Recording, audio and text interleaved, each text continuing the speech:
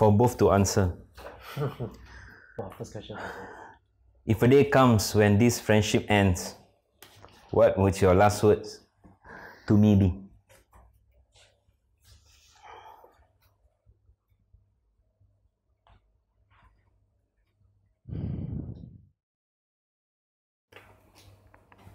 What do you remember about the first time we met? We were in the photography course. Yeah. Then we had quick bite, right? Yeah. Was it? Yeah. It was through the photography course that we met. Yeah. That was about 4 years ago. Yeah, I remember I was like sitting beside you. I think we are the only two. Yeah, we are the only two. Youngest person. In the correct, that's right. class, Yeah. Yeah. Good one. What would you say to someone who refuses to befriend others because of racial or religious differences?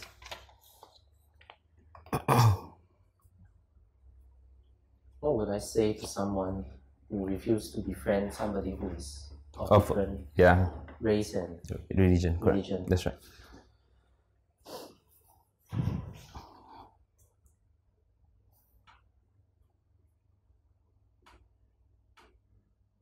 I think I will be interested to know what is the person's what's the person's narrative that makes him not want to befriend someone of a different religion, and to find out why does he or she fix on that narrative, and from there, that's where I guess that's where we can talk more further. My main goal will still be I want to if possible, help this person to be able to come out of that narrative, so that to help them understand that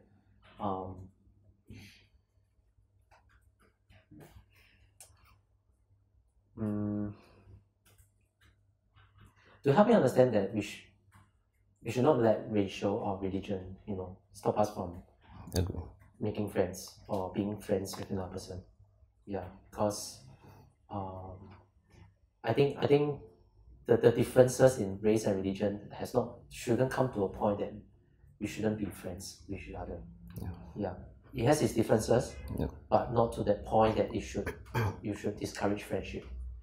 Yeah. So, but what I'll be very curious about is more on the narrative this person is holding on to. And it's shaping the person's way of looking at the person. What advice would you give to someone who has lost someone important to them? Well, this is a tough question. All right. It's really tough. I've lost a brother. I've lost a grandmother. I've lost a closest aunt. I've lost my own mom.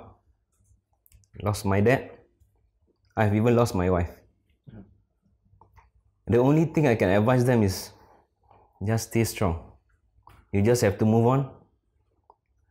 Live your day.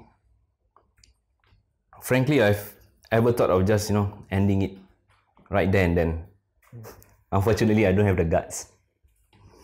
But based on my own experience, the only way for you to move on is you just hope something good will just come to you one day. Yeah, there's nothing much you can do actually. Just, if you want to be happy, the only way is look into the mirror. You will see that someone. Yeah.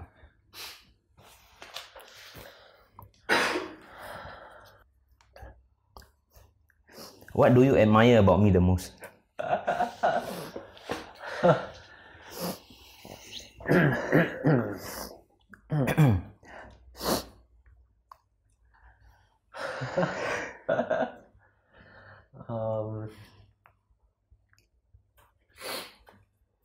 I mean, to be honest, really to be honest,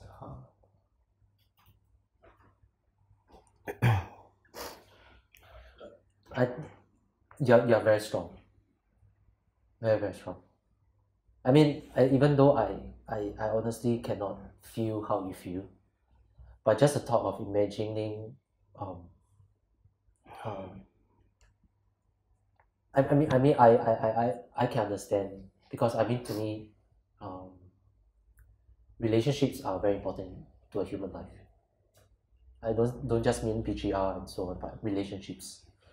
I think other than air and water, another thing that human cannot live without is relationships and communities.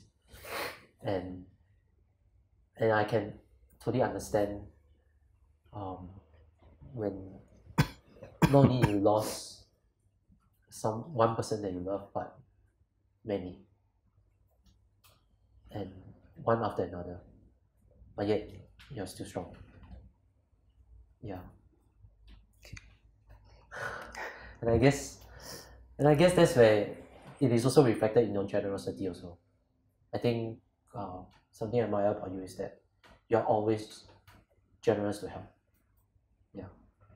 So like, you know, you help me with all the, I mean, just a very simple things, not like going overseas, all the data plans and Uber and so on. I think generous,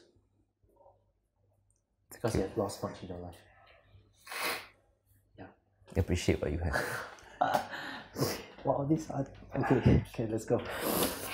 This is literally for you. Why did you sign us up for SG Narratives? Wow. Well, you did.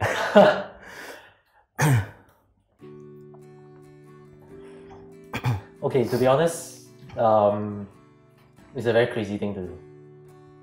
Yeah. I always work by this heart. I mean, actually the main desire is that I think in any relationship, I think if you treasure that relationship, you want to bring that relationship to a deeper level. And sometimes the relationship or the friendship will go deeper is when you are more and more vulnerable to each other. So I thought this edgy narrative is a space where we are really vulnerable to each other, and not just here, but we also know that this thing will be pushed out into the media. So so I guess this vulnerable space will give us a chance to share maybe what we usually don't share. Like, for example, some of these questions we don't really share, and I guess I hope that our friendship will go another level. And just for record purposes, we have discussed something like this before when we meet. Yeah. Alright. Okay, so coming on the signing up for the participation form, right? So what do you think about your overall experience shooting with SG Narratives? Stress, huh? It's crazy. It's crazy. It's really not what I imagined it to be. But of course I really appreciate the space, because through this I really get to know my friend more. Yeah. So that's the objective I want. Okay, good. Thank you, Reggie. Wow.